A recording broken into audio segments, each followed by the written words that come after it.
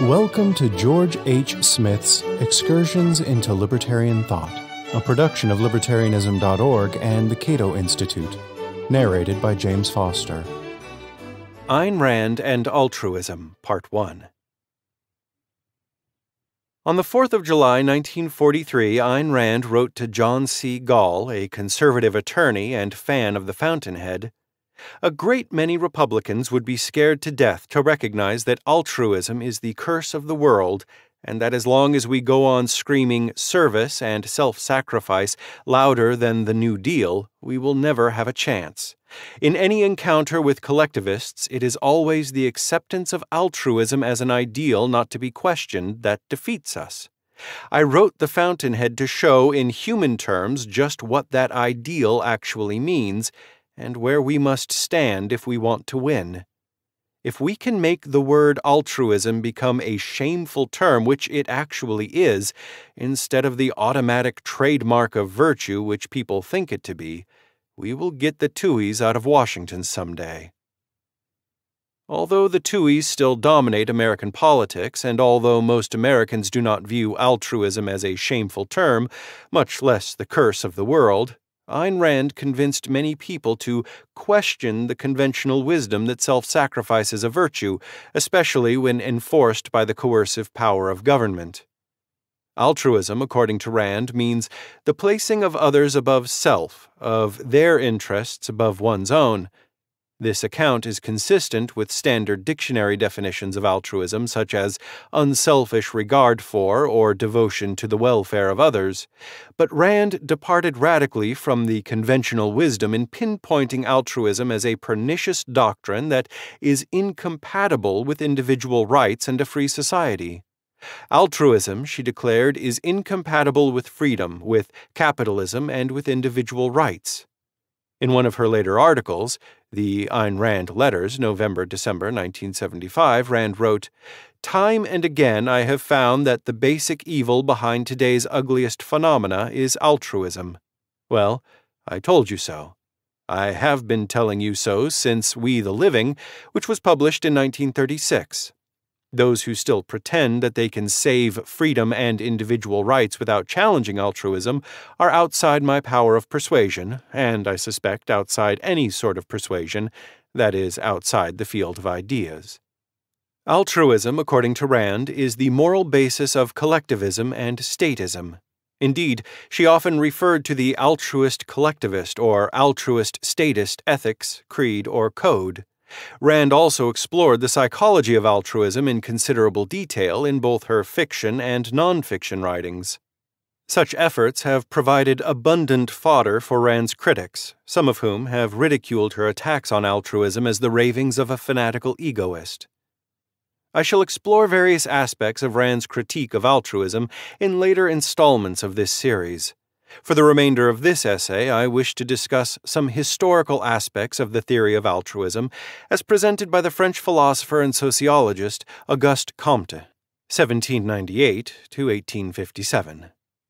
In her essay For the New Intellectual, Rand correctly noted that the word altruism was coined by Auguste Comte, who called his overall philosophy positivism, because it was supposedly grounded in the positive knowledge of empirical science, instead of in the unverifiable claims of religion and philosophy. How much Comte, if any, did Rand read firsthand? I don't know the answer to this question, but two lengthy quotations from Comte's Catechism of Positive Religion appeared in the horror file of the August 1971 issue of The Objectivist. These excerpts may have been uncovered by Rand's colleague, philosopher Leonard Peikoff. Peikoff's first book, The Ominous Parallels, discussed Comte in more detail than Rand ever did, and excerpts from his book were being published in The Objectivist at that time. It seems unlikely that Rand would have waded through Comte's extensive, detailed, and tiresome writings on his ideal altruistic society, such as the 4 thick volumes that comprise The System of Positive Polity. Even so, Rand's analyses of altruism, including her claims about its moral, social, and political implications, are a virtual negative image of Comte's defense of altruism. Thus, however much critics may dismiss Rand's attacks on altruism as unjustified, her treatment of altruism, as discussed and defended by the man who originated the term and who defended altruism in more detail than any other philosopher before or since, was remarkably on point. Although Comte was an agnostic who repudiated all religions based on a supernatural being, he developed his own religion of humanity in excruciating detail, a secular religion that T.H. Huxley characterized as Catholicism minus Christianity. Complete with its own saints, priests, rituals, catechisms, temples, and prayers, Comte's religion of humanity was devised to promote altruism, that is, to persuade people to further the interests of humanity as a whole instead of pursuing their own selfish goals. For example, in Comte's religion, the purpose of prayers, which were to be said several times daily, was to evoke altruistic sentiments and thereby habituate people to serving others. According to Comte, altruism alone can achieve life in the deepest and truest sense. Those degraded beings who wish only to pursue happiness as they see fit would be tempted to give up their brutal egoism had they but once really tasted the pleasures of devotedness. They would then understand that to live for others affords the only means of freely developing the whole existence of man. Comte's altruism went far beyond the conventional moral beliefs that we should exercise benevolence and charity toward our fellow human beings.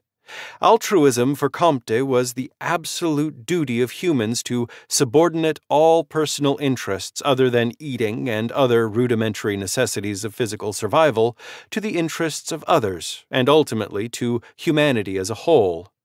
According to Comte, man as an individual cannot properly be said to exist except in the too abstract brain of modern metaphysicians. Existence in the true sense can only be predicated of humanity. Consider Comte's reaction to the Golden Rule, which many philosophers had cited as exemplifying the principle of justice.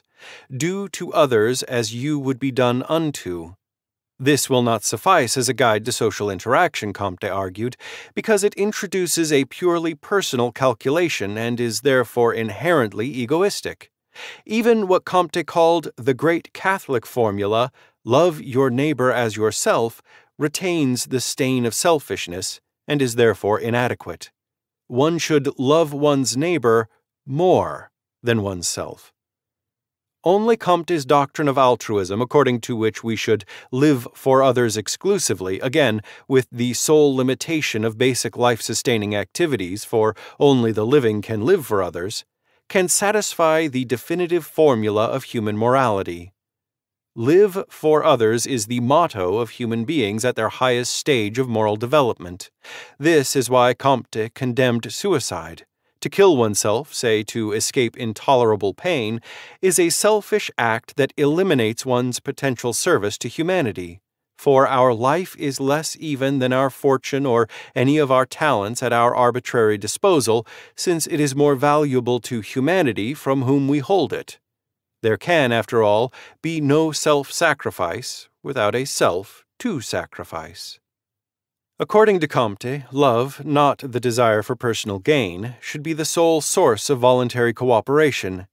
This maxim illustrates Comte's belief that the fundamental law of society should be the constant supremacy of feeling over thought and action. Humans are motivated by their desires, and only a society whose members are truly and solely motivated by the altruistic feeling of love can hope to attain the unity required by a good society. Hence, the fundamental problem man has to solve is the subordinating of egoism to altruism. Altruistic service to humanity, which Comte frequently called the great being, is at once our greatest duty and the ultimate source of our happiness. The highest gratification we can attain, our sovereign good, flows from our constant ministration to the great being. The kingdom of humanity is a kingdom of love. In appealing to happiness as the consequence of exercising our altruistic sentiments, Comte might be accused of introducing an egoistic element into his altruistic scheme, so he set the record straight. Although altruism is the only possible source of true happiness, happiness may or may not result from altruistic acts. In no case, however, should personal happiness be the motive for altruistic acts. Whether or not we gain happiness from serving humanity is irrelevant. To behave altruistically because we want to be happy is to taint altruism with an egoistic motive. It is to degrade our duty to serve humanity to the level of a selfish desire for personal happiness. Comte clearly understood that his theory of altruism was incompatible with any notion of rights and individualism, both of which he frequently associated with anarchical tendencies to disobey authorities. Our obligations to others, past, present, and future, are so extensive that we can never completely fulfill them, so we can never claim rights of our own. Positivism never admits anything but duties of all to all. For its persistently social point of view cannot tolerate the notion of rights, constantly based on individualism. We are born loaded with obligations of every kind, to our predecessors, to our successors, and to our contemporaries. Later, they only grow or accumulate before we can return any service. On what human foundation, then, could rest the idea of right, which in reason should imply some previous efficiency? Whatever may be our efforts, the longest life well employed will never enable us to pay back but an imperceptible part of what we received. And yet it would only be after a complete return that we should be justly authorized to require reciprocity for the new services. All human rights, then, are as absurd as they are immoral. The details of Comte's ideal altruistic society, such as a government ruled by industrialists with 3 bankers at their head and a scientific priesthood of sociologists — Comte gave us the word sociology in addition to altruism — who minister to the intellectual and emotional needs of society, have all the marks of a first-rate crank. Even many of Comte's admirers, such as J.S. Mill, could not stomach this aspect of Comte's ideas, preferring instead to praise Comte for his extensive writings on the philosophy and history of science and intellectual progress generally. Nevertheless, Comte insisted that his theory of altruism was the crowning achievement of his sociological theories, and that the moral application of those theories to society, which he dubbed sociocracy, took precedence over mere knowledge. Having progressed through 2 stages, the material and the intellectual, humankind had now reached the 3rd and final stage of social development, the moral stage, in which altruism would and should triumph over the anarchical impulses of individualistic egoism. Only in this way, as humans learned to subordinate their selfish impulses and desires to the needs of the great being of humanity, would a lasting and equitable social order come about. Thank you for listening to Excursions. To learn more about libertarian philosophy and history, visit www.libertarianism.org.